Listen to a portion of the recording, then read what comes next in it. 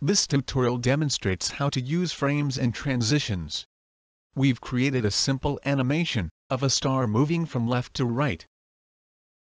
There are frames for the star at 0 and 20.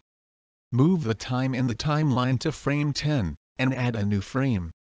The new frame adopts the size and position of the animation. Try moving the star at frame 10 and pressing play. The animation now has 3 frames, with 2 transitions. The first transition is from 0 to 10 and the second from 10 to 20. Delete frame 10, and the animation is back to the way it started. Select frame 0 and reduce the opacity in the frame's properties. The star now fades in, as it transitions from 0 to 20. Return the opacity to 100%, and then this time change the angle of the star. The star will rotate, as it transitions.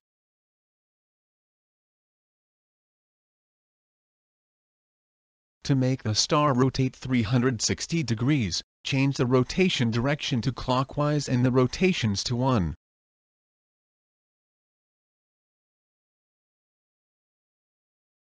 To make the transition more interesting, we can change the easing type. In quadratic, makes the transition ease in, using a quadratic equation. Basically, the transition starts slowly and ends quickly. There are some fun easing types, like out elastic, which makes the transition ease out like an elastic band.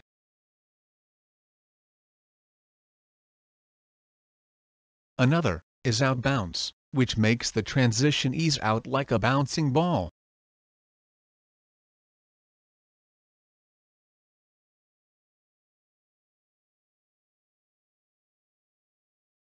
The transition can also be curved. Alter the curve property, and a dotted line appears in the editor so the direction of the curve can be seen.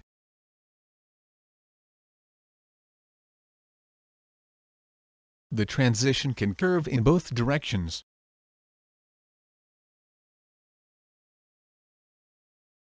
If needed, transition can be turned off. A dotted line appears in the timeline and the star will not be animated between frames 0 and 20. Try combining all these features in your animations for some amazing effects.